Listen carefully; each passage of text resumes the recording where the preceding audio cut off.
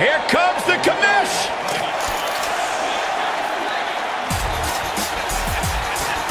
Shane O'Mac.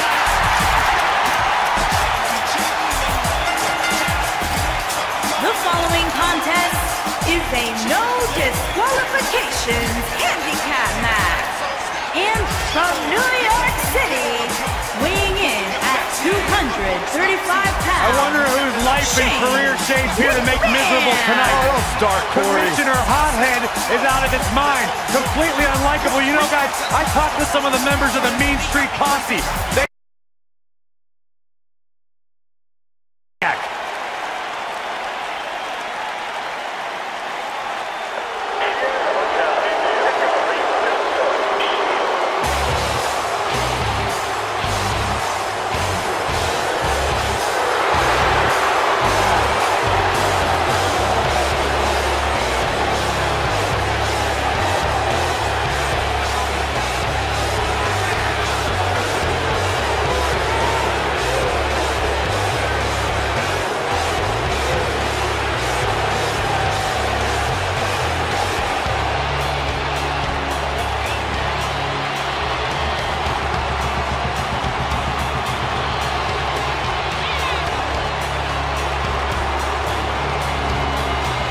Now time, guys, for our 3-on-1 handicap match. And if you like an underdog story, you're going to love this. Well, at least until the bell rings anyway. After that, it's going to be a complete massacre.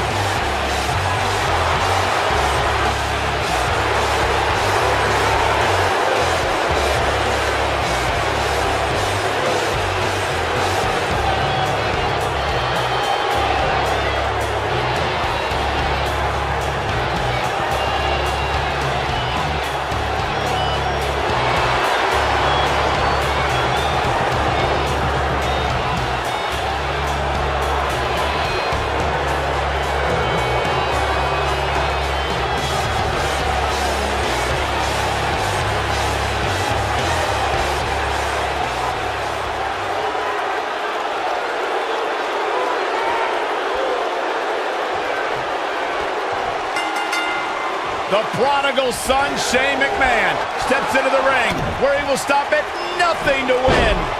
The numbers game here just isn't fair, Cole. I mean, even Saxton can see that. I saw Shane O'Mac out at ringside earlier, and I think he was scouting for somewhere to jump off of. Yeah, as long as it's far away from this announce table, I'm looking forward to it. Touche.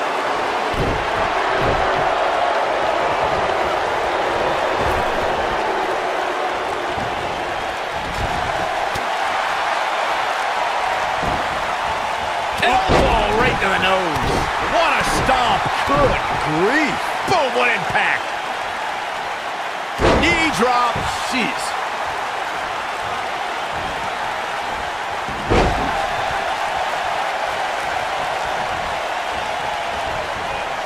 After Triple H, I never thought we'd see somebody use the pedigree in such a dominating fashion. The finishing move is just one of the things Seth Rollins acquired during his time as a member of the Authority. Nailed it. You gotta believe this one's over. Boom! Elbow drop with authority. What a stomp. Good grief.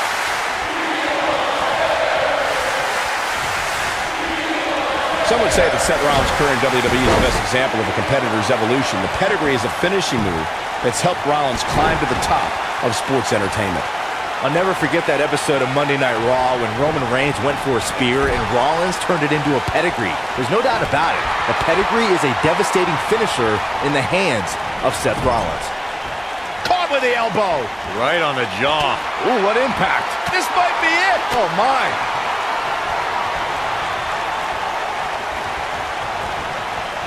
What a clothesline. Ouch. Elbow finds its mark. Shane McMahon's starting to falter. He needs to create some space and find a way to get back on the offensive. He may very well find himself on the wrong end of this decision if he doesn't come up with something quickly. Oh, the referee better get a hold of things.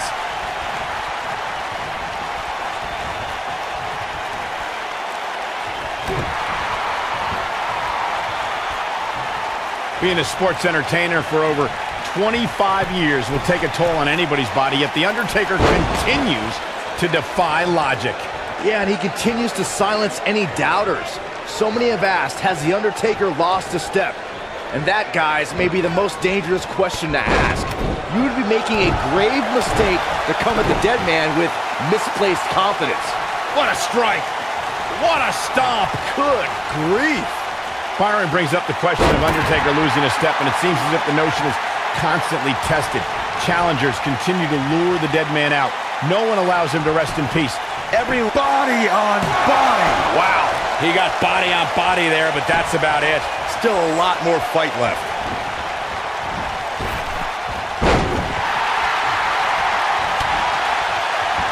Not now.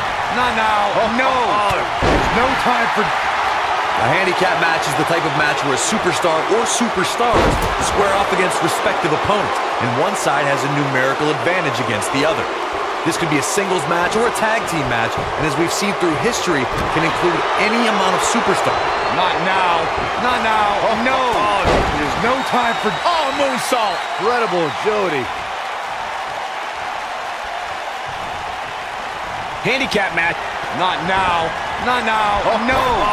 There's no time for... Ooh. Wow, look at the quickness by Shane McMahon. Somebody wound him up and he's off and running. Beautiful technique. Here we go. Oh, man.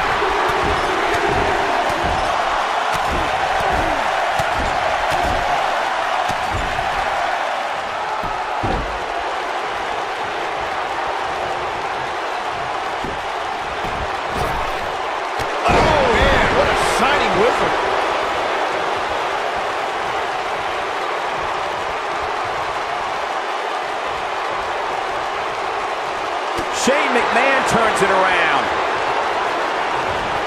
There's a big reversal by Seth Rollins. How good is Seth Rollins? Neckbreaker! Putting it all on the line. He's looking at it.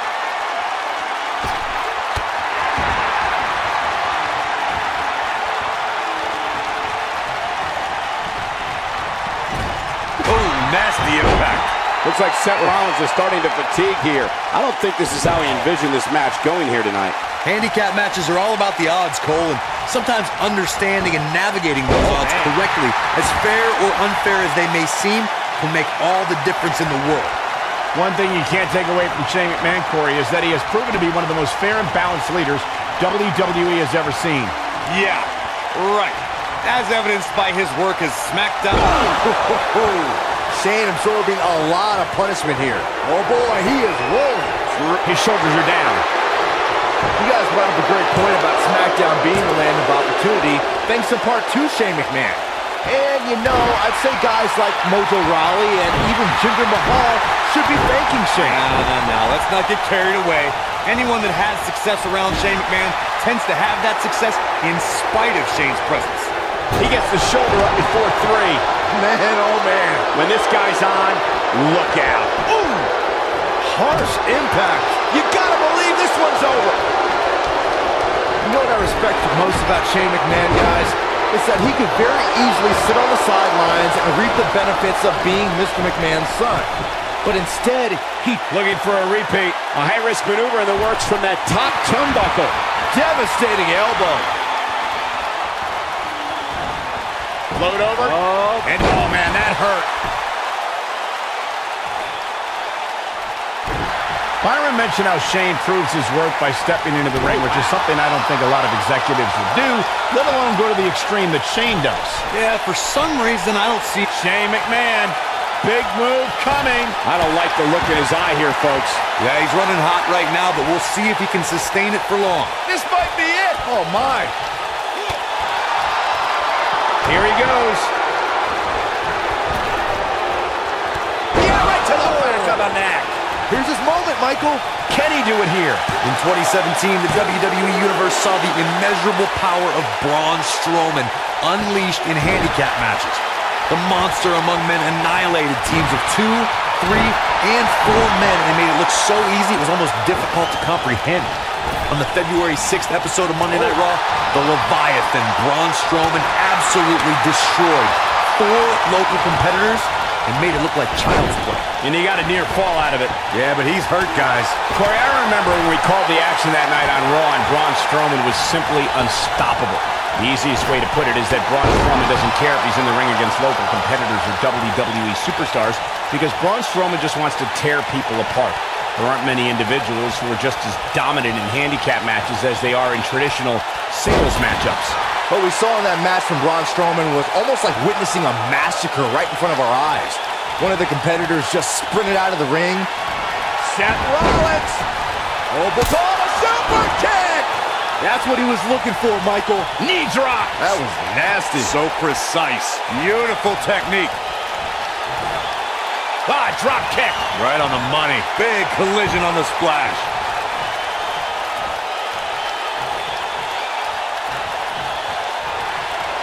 Powerbomb! Shane absorbing a lot of punishment here. We've got a cover.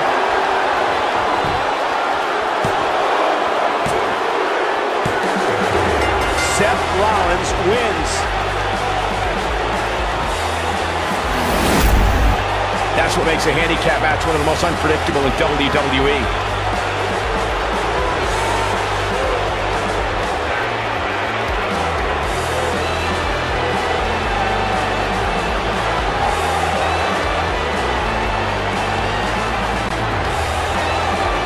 Here are your winners, Seth Rollins, Roman Reigns, and The Undertaker.